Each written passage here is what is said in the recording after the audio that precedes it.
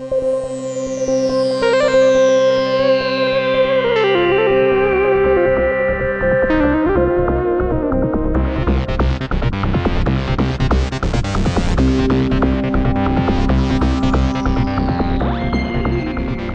Minimoog is looked at by most as the holy grail of synthesizers.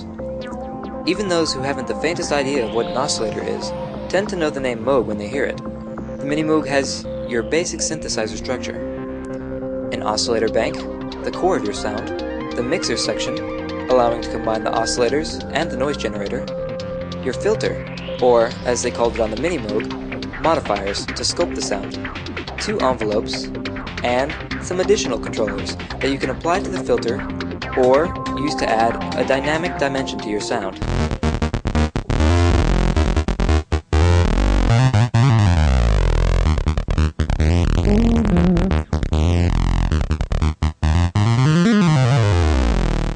I like the fact that they're still unique, and actually, since everyone, even with the newer keyboards, are still going back to the older sounds. So I like those sounds. They're just my favorite.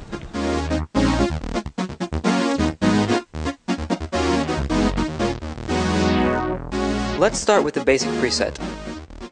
To change your sound, you can switch waveforms. Change the pitch of your waveforms. Turn your oscillators on and off.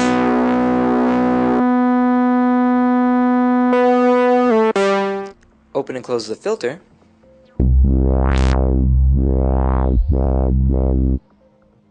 And regulate your attack time.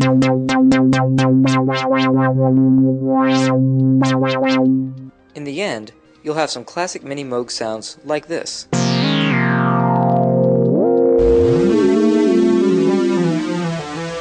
Arturia has taken advantage of current possibilities to bring you more.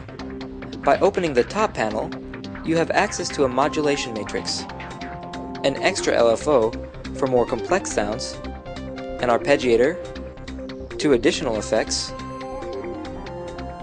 and something Minimoog fans would have loved to have back in the day: polyphony.